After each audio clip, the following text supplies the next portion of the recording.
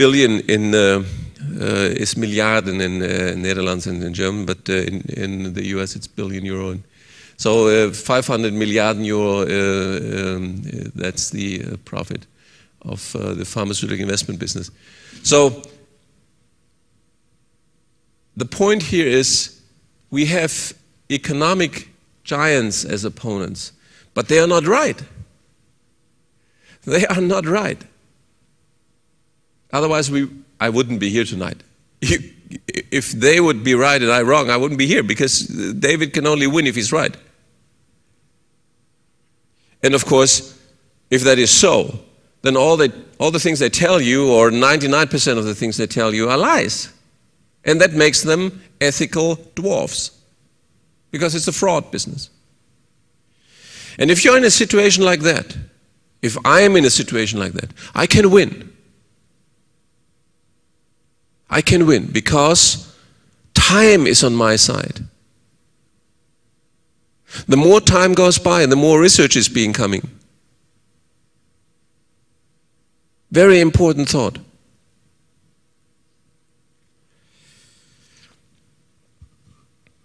We've talked about that. This is how they defend their privileges: scientific attacks, legal, regulatory attacks. And if this fails, you open up the German Bild-Zeitung and you find Dr. Rath, Dr. Charlatan, and so on and so forth.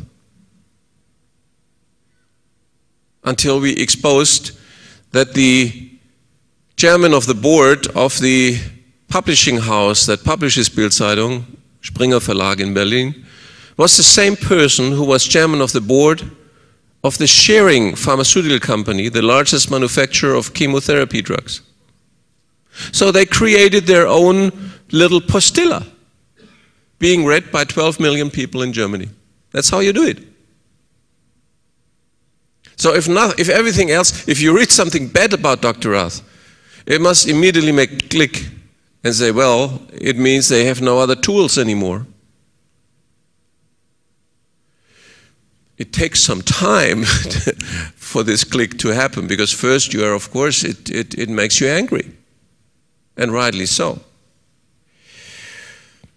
So we'll be touching about cellular medicine, some basic things: cellular medicine and cancer, cardiovascular disease, a few slides on AIDS, pharmaceutical business with disease. I'll make that short because we've already talked about it. So here are the foundations. What separates us from the pharmaceutical approach to medicine? Well, if you go into the yellow pages in Amsterdam in the telephone book, you'll find, and check out the doctors, you'll find the cardiologist, the gastroenterologist, urologist, and so. So every organ has a specialist. But health and disease is not decided at the level of organs. It is decided at the level of cells, the smaller units.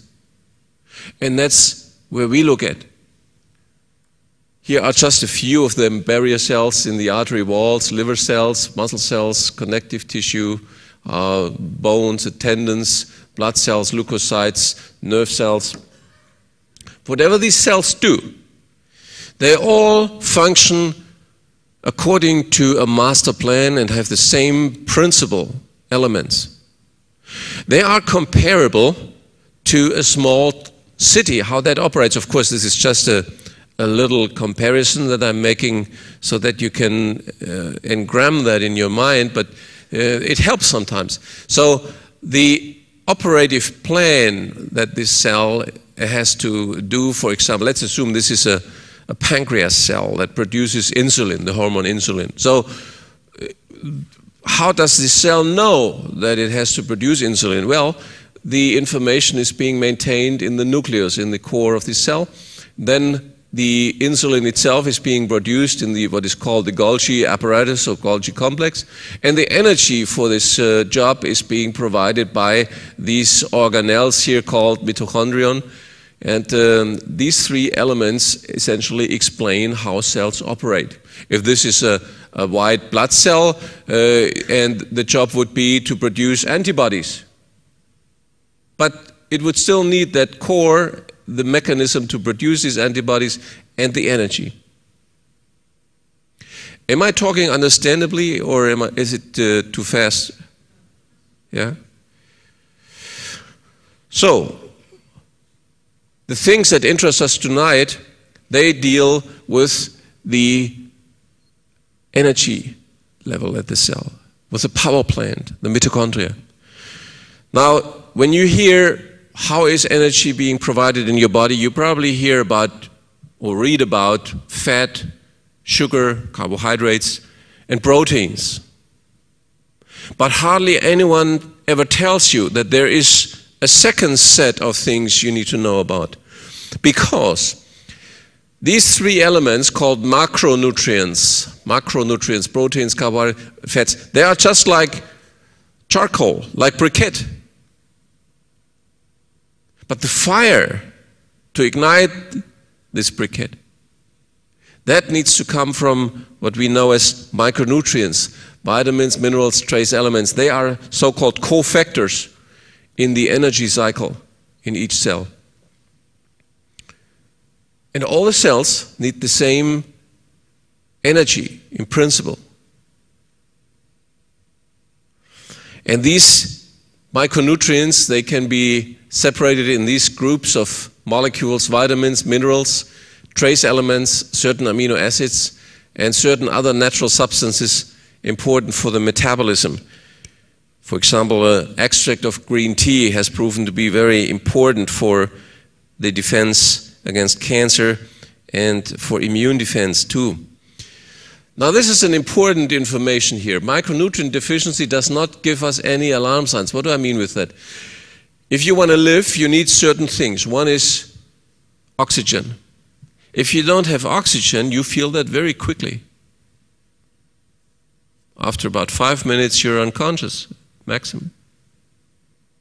If you don't get water to drink, another life substance, you feel thirst.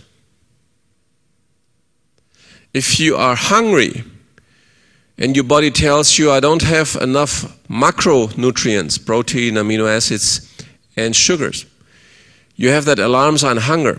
But your body doesn't give you an alarm sign on the micronutrients, even though they belong to those 4 elements that determine life. And that's very important because the first sign, the first alarm sign for deficiency of micronutrients is the disease itself. Disease meaning if you have, over many years, too little vitamins, too little micronutrients, you develop certain diseases. And so the only way for us to understand this is if we do it here in our head. For example, by talking about it.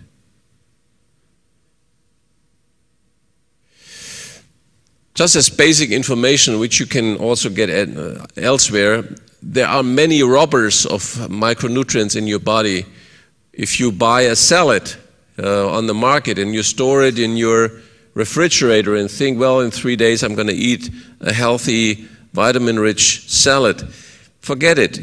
After 3 days, the vitamins are essentially gone out of that salad.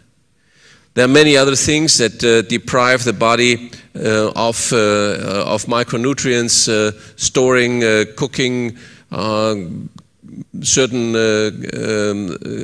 environmental factors. Then Nettie told you that you're living in a stressful area. Stress, of course, is a factor. Certain medication, when it's metabolized in the liver, is depriving the body of vitamin C. And other vitamins in the function as a coenzyme for detoxification in the liver. And then, of course, certain life conditions, like when you do a lot of sports, pregnancy, the growth of the baby in the womb is the building of bones, etc., is absorbing an enormous amount of micronutrients from the mother.